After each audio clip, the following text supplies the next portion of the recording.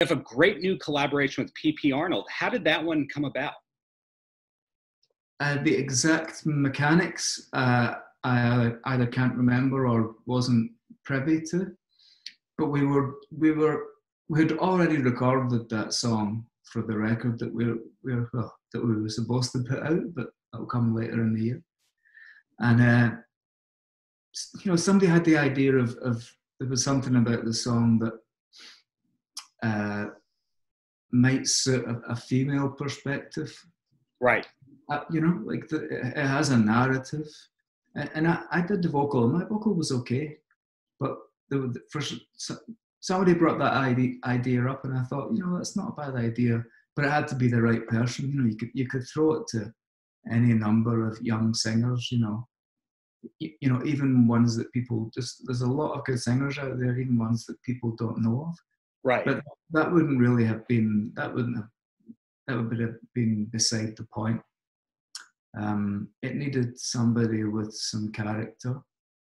And somehow all of a sudden, P.P. Arnold wanted to do it. My only regret is that because we did it when lockdown happened, we didn't quite, we never got anywhere near to doing with it what we would have done had we all been in the studio together. So I think we managed to pull, given that we all played in our own houses, and I think we managed to pull it together okay. Oh, it sounds fantastic, and it's going towards a great cause. Is it going to be on Half Drunk Under a Full Moon? Yeah, not that version. We'll have this is like a cover version of a song that nobody's heard before. So our original version, which is quite different, that will be on the record. And you did this new record with Tony Hoffer. Before I ask about that, it's still coming out in October? At the moment, yeah. Right. As far as anybody knows. Tony has done so many great records. I think his big break came from working with Beck when they were living in a house together. Was Beck the artist that really drew you towards wanting to work with Tony? No, I mean, the funny thing is at the time, you sign a record deal. You might have heard of the odd producer. You might have heard of people who are winning 10 Grammys every year. Right. But, I wasn't really up to speed on producers in general. So when his name came up, it meant nothing to me in the beginning. Then when I read his discography, it was the Beck stuff that jumped out to me, because I was a huge Beck fan at the time. Still am. You don't stop becoming one. That was pretty much enough for me. Funnily enough, though, the first time we spoke by telephone one night, and sure. And we, just to see if it was a good fit, and we fell out, which was completely my fault. And Tony's the kind of guy that I don't know what you would have to do to fall out with him, but I managed it on the first conversation. I just said something flippantly and then the phone went very silent for a long time. So it's, it started off weird, but over the years we've become really solid, good friends, and I have so much appreciation for what he does. The mind boggles at how he continually keeps producing great sounding records, and I've learned so much from him. And keeping things, present, I read that Views is going to be sponsoring your tour. Is that a private thing, or is that something you can talk about? I'm sure I can talk about it. I mean, I'm not sure what I could. You can try. Well, it's the kind of thing that bands nowadays don't really have tour sponsors, but the Rolling Stones, I believe, were the first band to do that. I think Legs was who sponsored and all that. Was that Yeah. something that you sought out, or the brand went, we love you guys, we want to give you a good check and help promote the tour? You know, these things are usually, there's so many connections in any industry. Mm-hmm. And so I don't think it was even as straightforward as them saying, hey, we want you guys, or us saying, hey, we want them. It was far more organic than that. It actually came up just by chance through a particular friendship. And I had absolutely no issue with it, you know. Touring is where a band like us really earns a living. Mm-hmm. And somebody wanting to basically underwrite an entire tour, you know, you would have to be done, you know, to say no to that. Right. Plus, you know, everybody in the band smokes, so and vapes at the same time. At the same time, that's talent. But clearly, we had no issue with it. Right. Well, take these next few questions as massive compliments. Your songs are as catchy now as they ever were. And on that first album, my exposure to your band for the first time was Chelsea Dagger. I'm sure like everybody it was. And songs just don't get any catchier than that. Did you have any fear at the beginning? Like, oh my God, we set the bar way too high with this one? No, quite the opposite. Really? Because an audience is, you know, you've got the audience's reaction here, and then the artist's reaction there, and they're not always the same thing. Mm-hmm. So no, it really, that didn't come into my thinking. As soon as one song is finished, you move on to the next song. As soon as one record's finished, you know, I'm almost disinterested in that record. You know, it's taken so much. It takes so much to make a record that when you finally get to the day when you say, okay, I think this one's finished, we can stop now. Yeah. That's the moment you move on to something else. So no,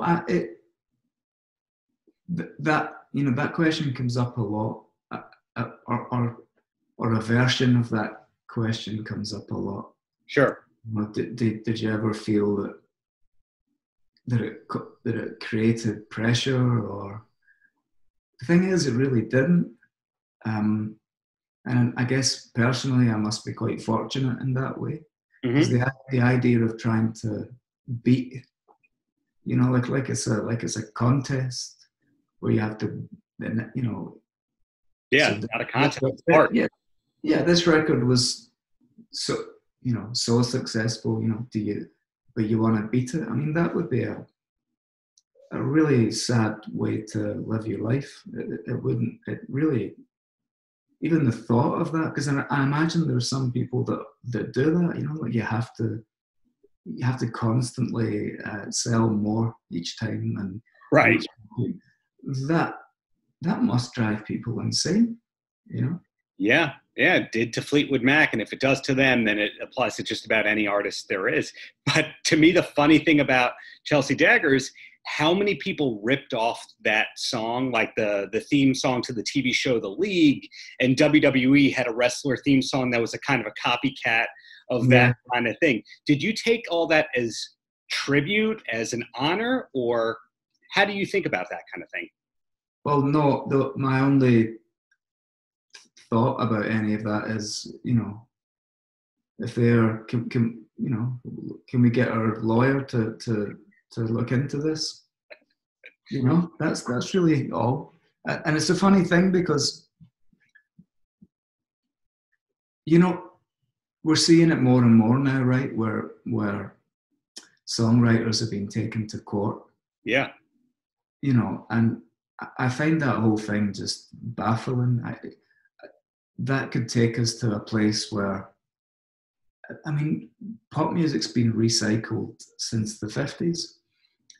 It's been you know, and it's gone through thousands and thousands of recycling. Yeah. So all of a sudden now, people supposedly in charge are deciding that that can't happen. And that just blows my mind, because, you know, where are we going to get to? You're going to get to the point where nobody can write anything. Well, there are only, I was going to say 12 notes. There's actually only 11 notes, because the 12ths are just the octave. So that stuff baffles me. Yet at the same time, if there's money going, you know, if somebody does take one of your songs and, you know, really very obviously rips it off, yeah, then I'm willing to play that game and say, yeah, okay, if there is money there, then okay, I'll take it. But I would never go aggressively trying to. It would have to happen by chance. You're a man of taste all these years later. We can say that much.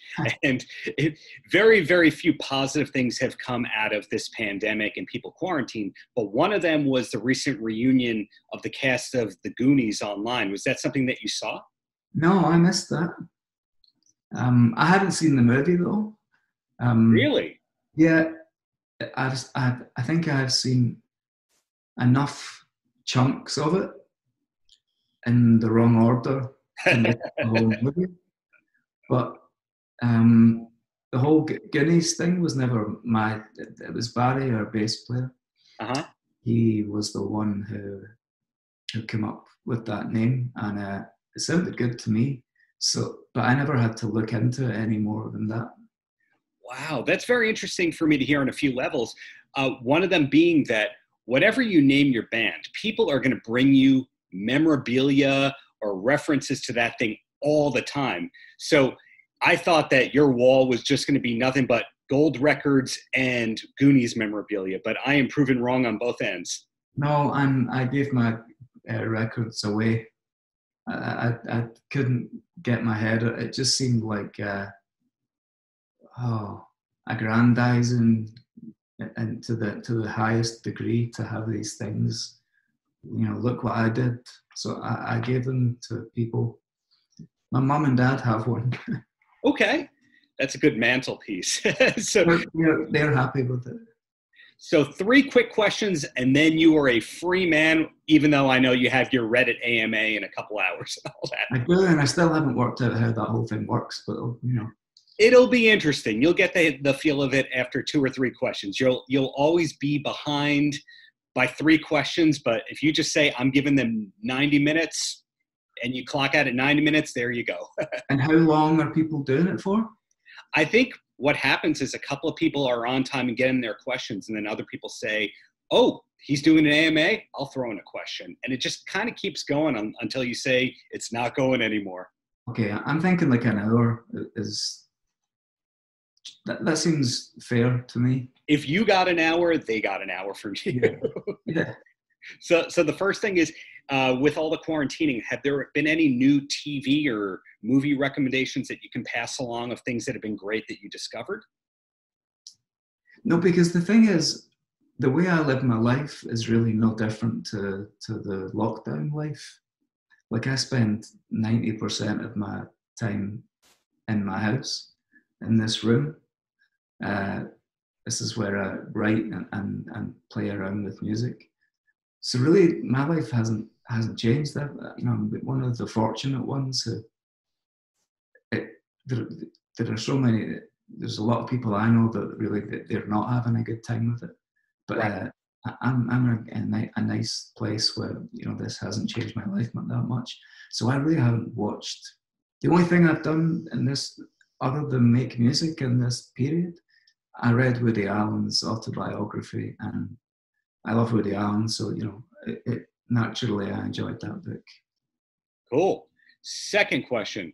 Other than the Fratellis, who is the best Scottish band of all time? You can say Teenage Fan Club if it's that hard. Yeah, no, Deacon Blue. Deacon Blue, okay. Or the Proclaimers. The Proclaimers are so damn original that there is nobody else doing what they do. So possibly them. Okay, I'm going to do some more digging in their catalog. So in Yeah. closing, any last words for the kids? My kids. Any kids that you think might be listening to this? You know, Kids. a lot of musicians call the audience the kids, so it's whoever you think. Well, you know, eat your vegetables. Go to bed at a reasonable hour. Sure. And always make sure that you never quite do what you're supposed to do. You never quite obey the rules. There's too many, the world needs more people who break rules. Right. Well, you've been very generous with your time here, so thank you so much, and really hope to see you live in New York when this all blows over. I can't wait. Cool. Thank you, man. Have a great rest of the day. Good luck with the AMA. Thank you. Goodbye.